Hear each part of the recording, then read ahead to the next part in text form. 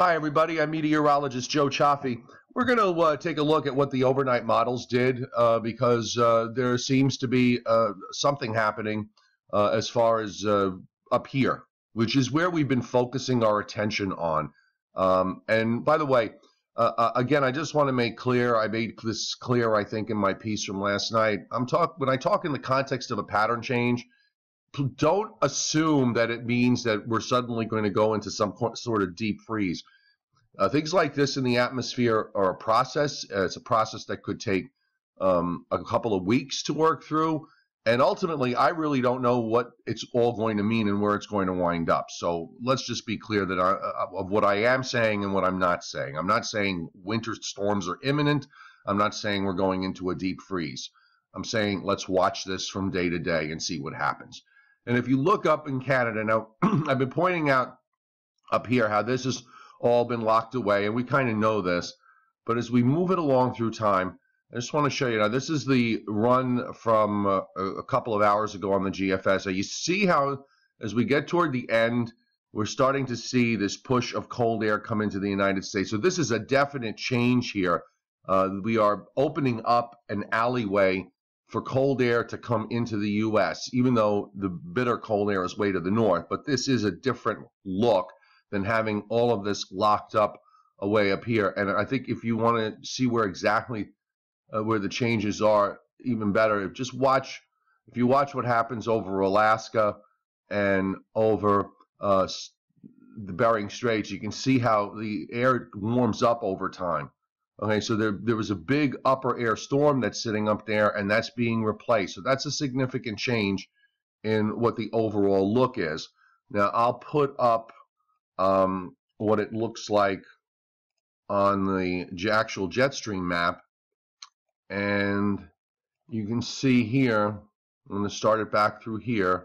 Let me just set it in motion, and I'll speed it up so this way I can talk and watch it. I still tap it at the same time. There we go.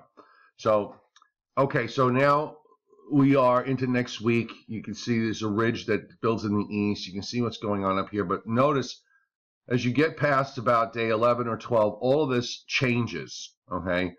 You take that low that's been sitting out here near the Aleutians, okay, which is kind of an El Nino signature, and it moves out of the way. We've seen a few runs do this. And by the way, I'm looking at the run right now that came out at midnight last night, all right? And you can see that shifts away over time.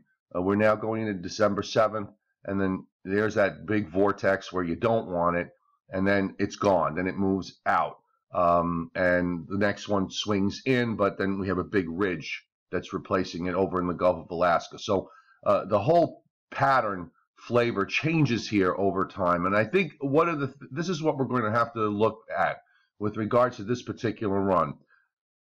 It made and I don't know, I'm thinking that this is just nonsense, but it made a very big storm that goes into the Great Lakes, and it seems to me that this particular run uses that as a sort of a catalyst to get everything else going. Now, that lifts up, and then you can see another one rotates down.